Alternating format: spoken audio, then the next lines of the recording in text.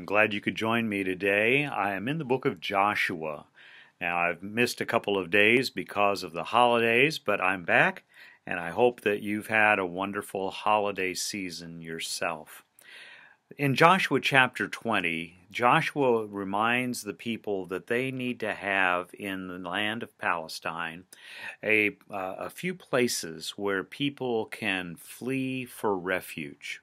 Now, the idea is that ancient justice was such that you didn't have a court and the same kind of system that we know today, but rather if somehow someone was killed, the person in their family who was assigned that particular duty was called the Avenger of Blood.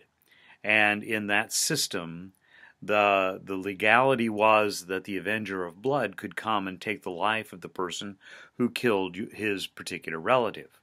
Now, we obviously have a different system that way, but in that particular day, what they did was to set apart 6 cities in Palestine, 3 on the east side of the Jordan, 3 on the west side of the Jordan, and they gave these cities the responsibility that if someone came there having killed someone, that the people of that city would protect him from the Avenger of Blood.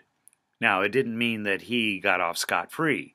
It meant that in the heat of the moment, the person who was the Avenger of Blood would be kept from executing his justice against the person who killed his brother or cousin or whatever it would be. Excuse me. And so the cities of refuge were places where these people could come and find refuge. Now, the people of that particular city then would form a jury of sorts, that there would be a trial at that particular point, and these people would administer justice. If the person was innocent, if this was merely an accident, and that's what it was deemed to be, then this person would stay there and be protected by the Avenger of Blood for the time until such a time that the statute of limitations would run out. And if he was guilty, then these people would hand him over to the Avenger of Blood, who then would kill him in whatever particular way it was proper. So the city of refuge was a place where justice could be done. Now, we need to understand that our system of justice in the West, here in America particularly, is modeled after the ancient Judeo-justice system. And the cities of refuge was one of those particular places. What the city of refuge provided was a speedy trial. And that's part of the jurisprudence that we have. It is a part of our rights as citizens of this country to have a speedy trial over these particular matters. And so the Avenger of Blood was not able to kill the person who killed his relative because there was this city of refuge.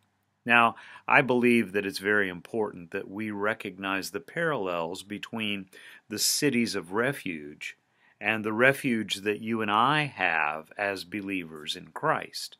In Hebrews chapter 6, verse 18, I believe, it says that we who have fled for refuge to the Lord Jesus. That phrase points us back to this passage in Exodus or in Joshua 20, because we as believers are people who are guilty, but we have found refuge in Christ. There is someone that's going to stand up for us and take the punishment that we deserve. And so we find life, we find refuge in Christ himself. He indeed, as it says in 1 John, is our advocate. He's the one who stands before the Father advocating for you and me. And that's the thing that we need to be so very conscious of. So the cities of refuge are places where a person who is accused of sin, particularly murder in that day, would come in order to find justice.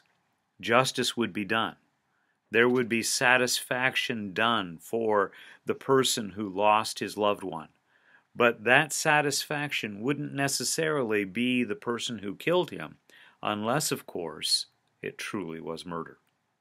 So the cities of refuge is a great picture of the refuge that we have in Christ. We are guilty people, and we do deserve punishment.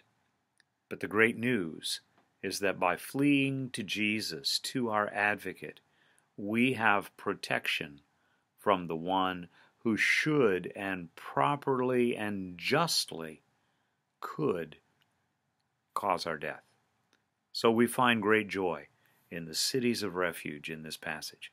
Father, we thank you for this truth.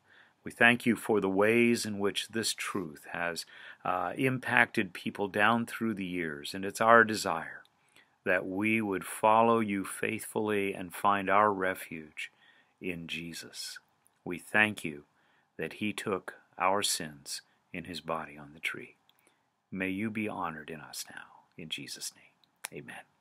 I hope you'll join me again tomorrow.